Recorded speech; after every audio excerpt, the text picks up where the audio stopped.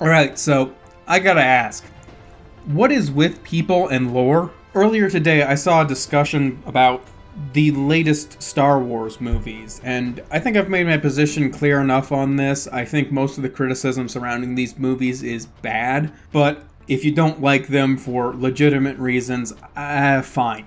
The person said, what did the sequel trilogy add to the universe? Because the prequels were really great because they added explanation for Old Republic fell, they told you more about the Jedi Order, they told you more about the Sith, and they just added so much to the universe.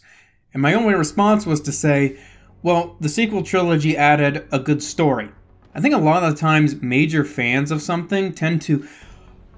It's almost like a I'm a bigger fan than you because I can remember more about this universe sort of thing, but they tend to lose sight of the fact that ultimately the only reason lore exists in a world is to inform the story. So if there's a good story you can tell that somewhat breaks the lore of the universe, you tell that story. Contained within discrete boundaries by an outer covering of silicates, actinides, and carbonaceous chondrites.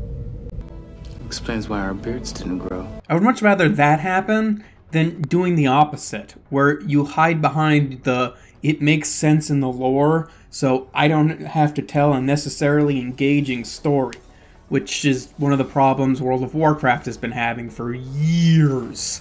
Oh, it makes perfect sense that Sylvanas can beat the Lich King? Wow, I wish they had told that story. Like, the Star Wars fandom is the worst about this. You can watch somebody review all the episodes of, say, Star Wars The Clone Wars. If you can stomach it, I think Jesse Cox has, like, a series where he reviews all the episodes of Star Wars The Clone Wars. And it's all fine, I guess. But the people in it never really break down the storytelling elements of it. They all just talk about the lore and what this implies about the universe.